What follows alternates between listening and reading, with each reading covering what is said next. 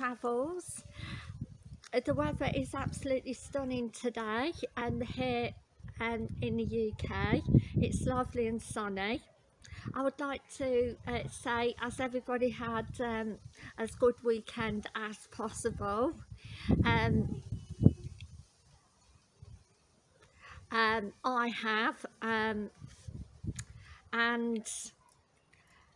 let's jump right into it. Today I'm going to be doing a vlog on travel news worldwide, latest exciting facts, part 9. So let's jump right into it. But just before we jump right into it, if you subscribe to my channel, it's free to subscribe, and also click the notification bell. I upload at least 5 times a week.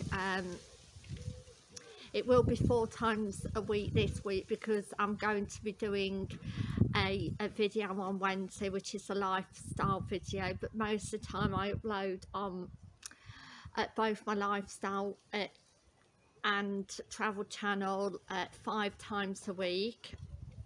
Also, if you're watching my lifestyle channel, welcome back to my lifestyle channel. Hi, my name's Rebecca. I hope you're as good as possible. So let's jump right into it. According to breakingtravelnews.com, I've got 10 fantastic brand new facts. 100 Boeing 737 MAX planes. Boeing and Southwest Airlines have announced the carrier will continue to build its business around the 737 MAX family, in what amounts to a huge endorsement of the troubled aircraft.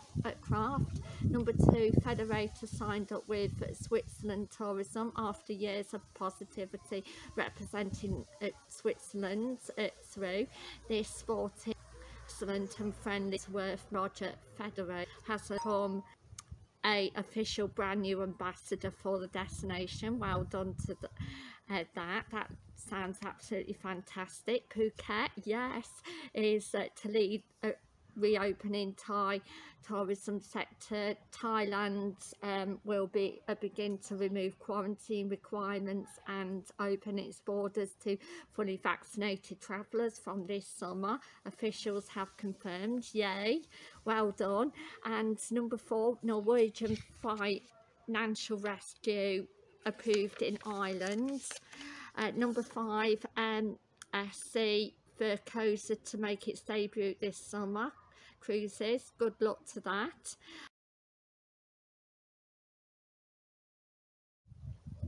Which urges the government to consult consumers over travel restart. Yes, really good news.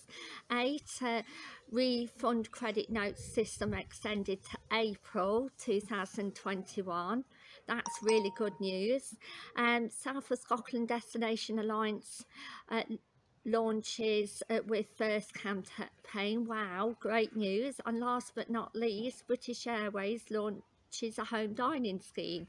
I would like to say thank you for watching, and I'll see you tomorrow with my next travel news episode, Travel News UK. Thank you, bye.